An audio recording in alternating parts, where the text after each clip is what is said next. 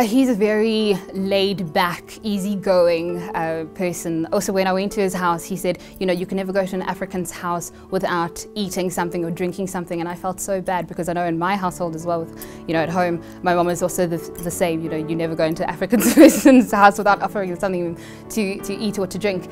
And I felt so bad because I actually didn't have time to sit down and, you know, have a cup of coffee with him or just, you know, chat very informally about the magazine, about himself.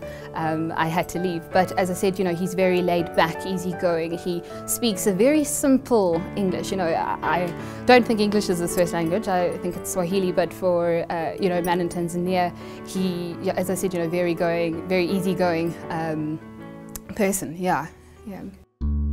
For a long time, I've been saying Africa is poor, but that's wrong. Africa is a country, as a continent.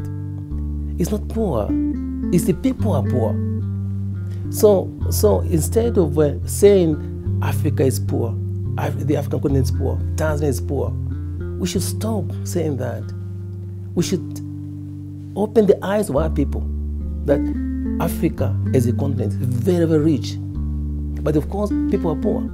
Then we have to try to address why are we poor as a people when the continent is so rich. Then, by doing that, you're going to have the Africans they will open their eyes and see the opportunities, express the opportunities, and be rich.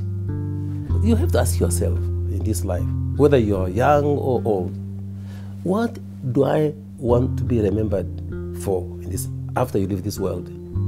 For me, as a businessman, I don't want to be remembered by millions and millions in the bank.